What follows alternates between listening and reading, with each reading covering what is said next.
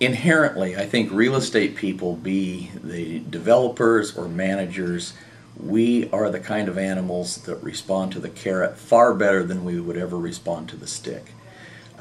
We like incentives. We are much more prone to green up properties, make capital investments to do those things to improve the properties, and the things that we all want to do.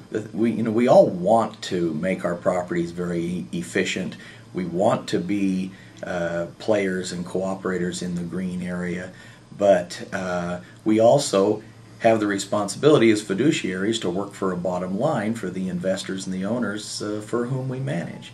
And so anytime that there is an incentive, whether it's local incentives from utility companies or whether it's tax incentives for owners to reinvest into those types of technologies that will green up properties, that will always be met with much more welcome arms than any type of a government mandate stating you will do this by this date, and it's just inherent in the nature of who we are.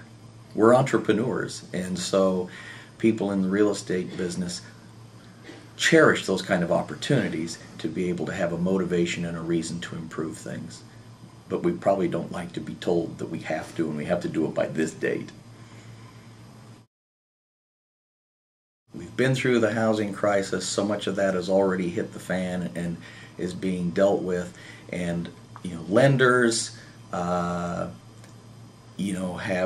resources with companies and people that are able to actually just secure a property, make sure that the place is locked up, boarded up, and the lawn gets mowed occasionally. But what they aren't equipped to do is manage commercial properties. And right now we're really just seeing the momentum of commercial defaults finally starting to come to fruition. Our own company, we've had a couple of invitations just in the past couple of months. One from an insurance company, one from a group of banks to take over commercial projects. And these opportunities are very unique. It's not like when a change of a management contract happens with a transaction and a sale of a property, and you inherit the prior owner's records and there's a nice orderly exchange of information. This is hostile territory when a lender takes back a property or a court steps in and appoints a receiver. And it takes a very special skill level. We believe people that are qualified professionals in the property management business, preferably those that are credentialed as certified property managers, to be qualified to step in and really on an emergency basis get their arms around the asset.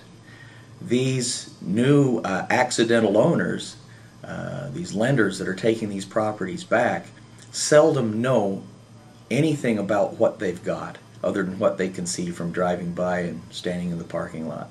We find that we have to step in and in very short order build a rapport with the tenants, frequently get copies of leases, find out their payment status. Are they current in their rent payments?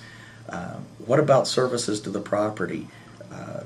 When these things go to foreclosure, those lenders that are getting these properties back, they don't know if tenants are paying rent, they don't know if the utilities are about to be shut off. There's a lot of this kind of work that has to be done very quickly, very professionally, and in a way that you can bond and establish a relationship with the tenants of these properties and gain their trust and confidence.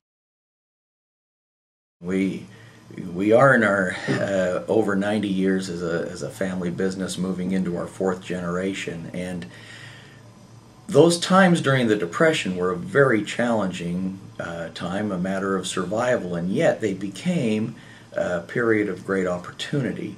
Although it was no quick fix, my grandfather got involved in servicing the properties from our primary banker that they had foreclosed on, and they had hundreds of these properties that were stuck on their books that they were burdened with, and he established himself as a partner with them and a solution to their problem, and spent the better part of 15 or 20 years revitalizing this real estate portfolio, which also led to some opportunities to redevelop some of these properties, and was really the catalyst to get our family business involved in real estate development beyond just the brokerage and management that we had done at that time.